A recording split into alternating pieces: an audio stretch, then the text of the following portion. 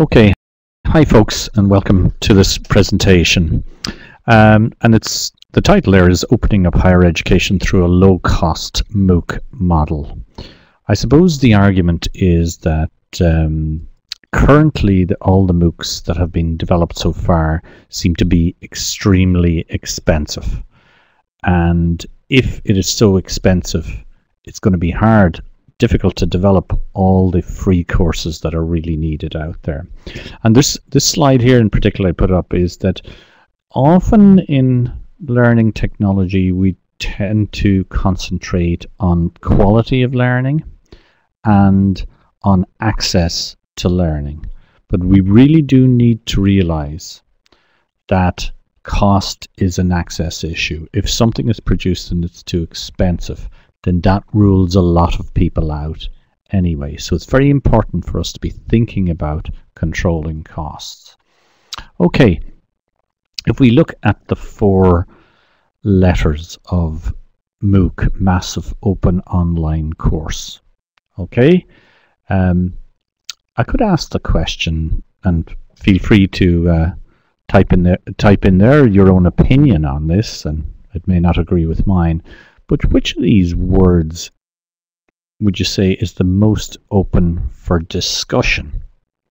Okay, which one maybe is vague or open to interpretation? Any suggestions there?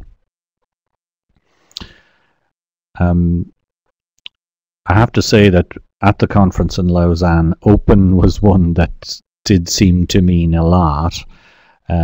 And open in one place would mean that, like, the Open University means that you can get access to it. You don't have to live near it, but it doesn't mean a lot more than that. So open seems to the MOOCs from the likes of Coursera are open for anybody to go on to take the course, but the content can't be reused. There are even other restrictions, so it does remain to be seen with open. But when we talk about MOOC, in general, open has a fixed meaning, I would say, in regards to MOOC, and just means that you can come on the course for free. So even though the word open is open to discussion, I think in terms of MOOCs, it just means for free. Online, it's quite clear, and a course really, certainly in terms of MOOCs, a course seems to me a body of knowledge, which, in other words, a whole set of learning outcomes that are addressed, and it starts at a certain time and finishes at a certain time. So I would argue that in terms of MOOCs, open, online, and course are fairly well understood.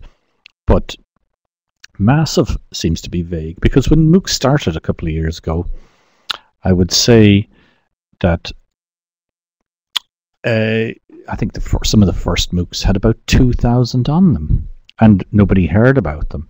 And then Coursera got in this, and suddenly we were talking about 150,000 people.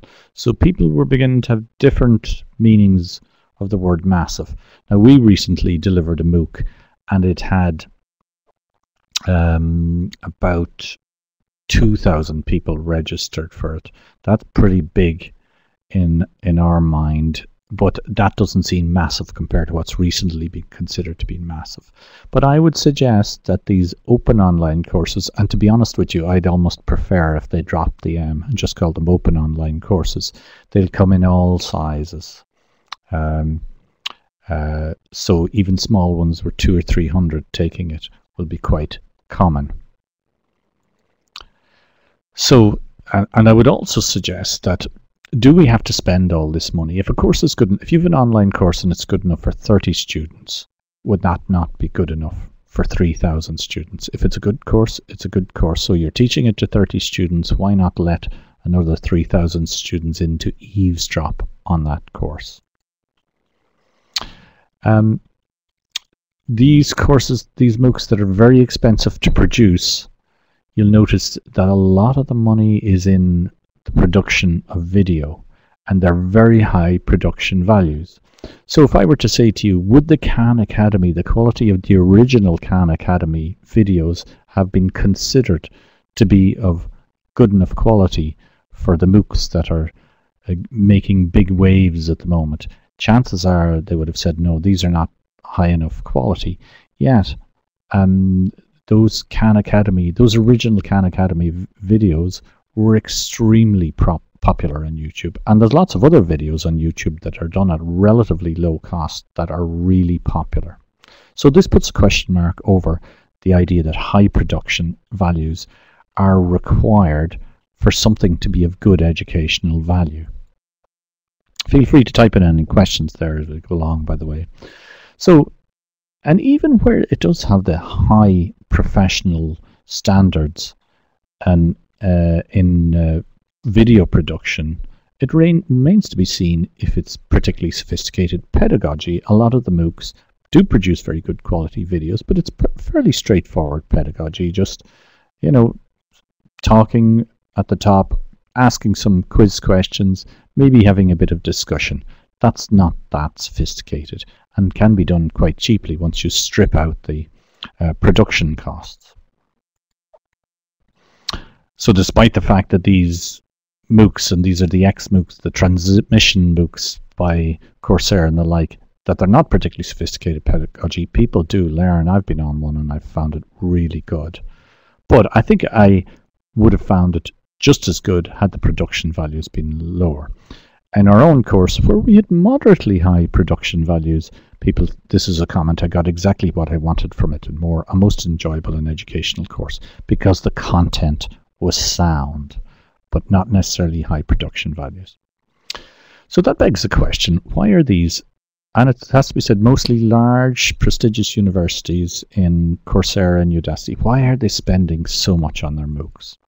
Well, MOOCs are a hot topic, as you've said, as you said up there, and Mina, and they know they'll get a lot of attention, so a lot of people will be looking at it.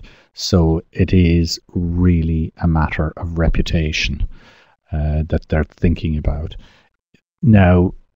And I think they are more worried about reputation and quality of learning, because the quality of learning could be achieved with much lower production quality and by spending a lot less, but it mightn't look quite as slick. So they have to be careful about that, particularly now as there has been that hype and people are looking at these a lot.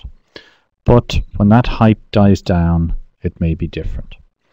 Now, what I want to do is I want to look at, say, we've been working on developing fairly simple, straightforward, but good quality online courses for the last 12 years. So what a simple course might look like. It might be 12 bi-weekly 1-hour lectures. That's what we do, about 12 weeks. We would ask the students to do other readings, listen to other recordings, find free materials out there on the web for them to use. We might give them weekly quizzes. That's fairly straightforward, sort of an encouragement to keep up and to self-test themselves to see how they're getting on. We do this in Moodle, by the way, and it has all the tools we need. They would get support from their lecturer and from their fellow classmates through the discussion forum. They might have 2 or 3 assignments in the 12 weeks, which they would submit and get feedback from the lecturer. And they would have a final examination at the end. This is not rocket science and can be done. Any lecturer that may have taught evening classes or use PowerPoint and can quite easily move their course online in that form there. It's not that difficult to do. Okay, and we reckon it's about €6,000 it costs us to deliver one of these online courses, and that includes the development, which is done by the lecturer. Okay. Now, if we were to look for, say, maybe a MOOC version of this, how might we change it? Well, we might take out the personal tuition they might receive from the lecturer, so they might be depending much more heavily on peer support from there. Okay, we mightn't do live lectures. That's what we've been doing in the past. We might replace those by 15-minute recordings or 10-minute recordings. Probably do the trick. Okay. The assignments we give Really, if the course has been given for free, the lecturers may not be able to do that. So we may be able to rejig those or redesign them so that they assess each other. And that's working quite well. I mean, it's not fully satisfactory, but it's quite well and quite useful. Now, what we might do is take out the final examination, because nobody is really going to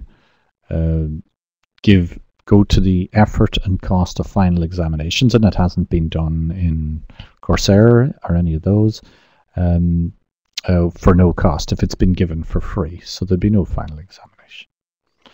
So we reckon we could easily do it for 6,000 or less to develop such a course, particularly if the lecturer who was doing this was pretty good with the technology, able to capture what was on their screen, record it, and then publish it online. A lot of these things we've described up here are not that difficult to do. So we should be able to do it for under €6,000. And I'd say, folks, that at the conference in Lausanne, I did meet one particular person who agreed with me and reckoned he can do it for €5,000. So I think we're in a similar ballpark. I met a few people who agreed that this could be done. So, and the other thing is, well, it still does cost money to develop. So what are we going to do about sustaining, or where is that money? How are we going to justify spending that money? So this is maybe a model for sustainability. So we pay some lecturers to develop an open course. The content is described. Okay, that course actually can be used by self-study by some people, or they can deliver it as a MOOC. And really delivering it as a MOOC really is releasing that material week after week after week, and then being there to monitor discussions as opposed to control them. The discussions are peer discussions, and they would monitor them. Okay, so both the MOOC and the self-study can be used by free learners. Fine. We're not making any money to cover our 6,000 yet. However, you now have a resource that can be used by lecturers, say on campuses or on several campuses of university, and that they can flip their classroom. They can get the students to listen to this MOOC on a weekly basis or to go through the self-study materials. They can flip the classroom, and then they can meet them in the classroom to do exercises and other work, and reduce the amount of hours that needs to be allocated to students. It can be used with distance learners. Again, these are paying distance learners. The materials are available to them, but those distance learners would get other services as well that they would pay for, possibly more personal tuition or more personal responses to queries. Also, the free learners might have access to examinations. This is what has now come out with Coursera. I think it's called the signature track, where they can take these, pay to have examinations at the end. So that can generate a certain income. So we could say maybe we spend 6,000 on this, not a lot of money. To deliver the MOOC, to supervise the delivery of the MOOC, it might cost us €3,000. Okay, we might have 400 free learners. You see what I mean? We're not talking about massive here. We're talking about very moderate size, but they wouldn't be paying any money. In our campus-based saving, we might save a couple of thousand. Not an awful lot.